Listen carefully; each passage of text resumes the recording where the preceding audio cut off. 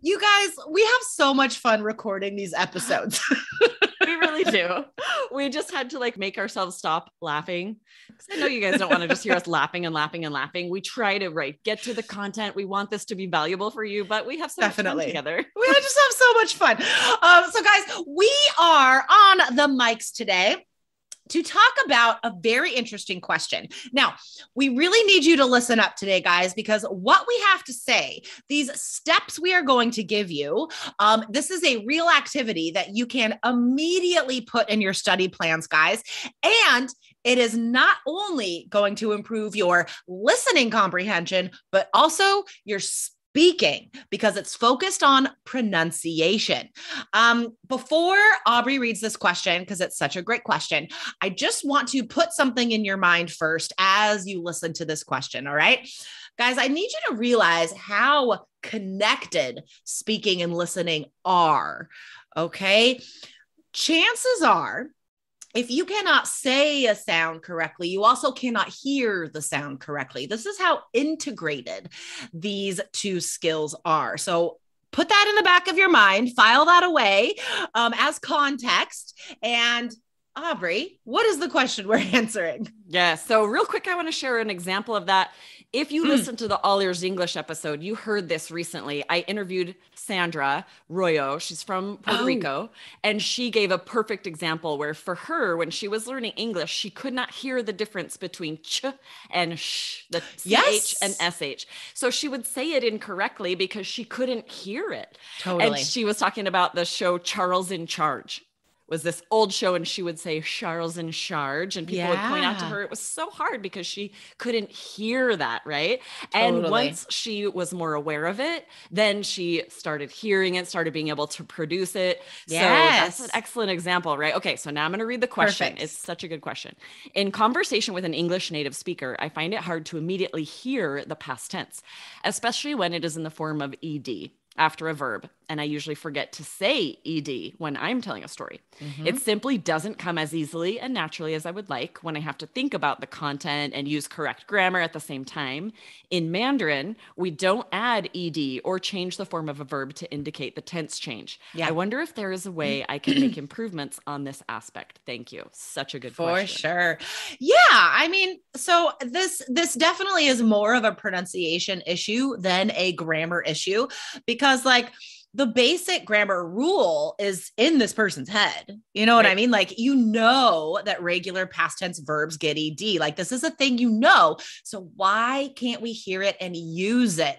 And yeah, like, I understand that a lot of this goes back to one's first language, because so many languages don't conjugate verbs like we do. They just add an extra sound or word to indicate time instead of changing the verb itself. So I get that jump in time telling grammar would take some time to get used to. Exactly right. And if you aren't saying it correctly yourself, then you can't hear it when you're listening. And if you can't hear it when you're listening, you're not going to be producing it correctly. So it's just like you said, they're so connected. And when it comes to IELTS, you could make mistakes on both, right? When you're speaking on the speaking exam, you might be making mistakes. When you're listening for the listening exam, you might write something and exclude the ed. Totally. Exactly. Or lots of other sounds, right? It's not just about ed. Depending on your first language, there will be different sounds where you have this issue. Yeah. So let's just take this ed problem, right? It could impact the grammar score when you're speaking, and it could hurt your listening score because you're writing the verb wrong, right? So it's the wrong answer. And if we think about other pronunciation issues that are not grammar related, the th, right? There are so many minimal pairs with th and s or th and d, right? So for example, thing and sing, think and sink. And if you cannot say the th correctly, you won't hear it correctly. Pronunciation score goes down on speaking, listening score goes down because you are writing the word incorrectly, right? So yeah, I just wanted to reiterate for you guys how important this idea is.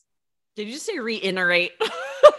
It sounded like reiterate. Iterate. I totally said that wrong.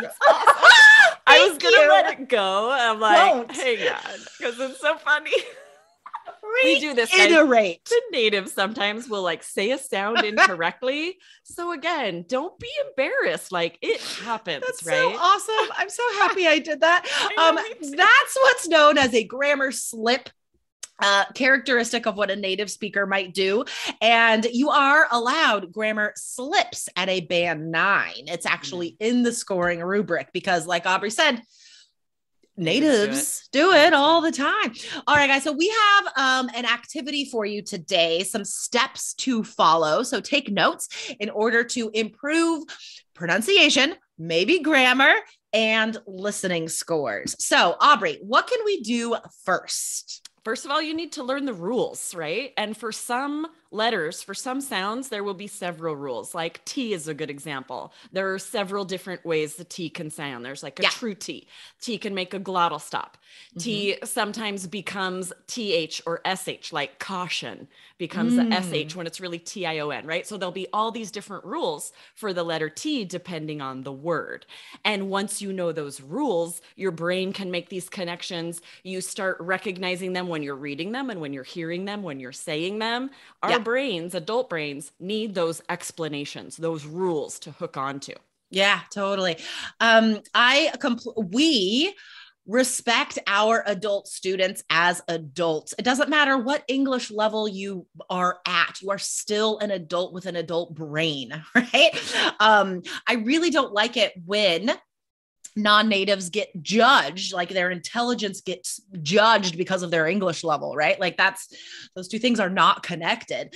So this is my point, guys. Like whenever we teach you something, it could be an IELTS strategy, skill, could be vocabulary. We tell you why it's important and how you can use it, right? We give you context because as adult brains, you learn better when you know why you're learning something and you have an explanation as to why this is the right answer. So I just want to point out that first rule is important.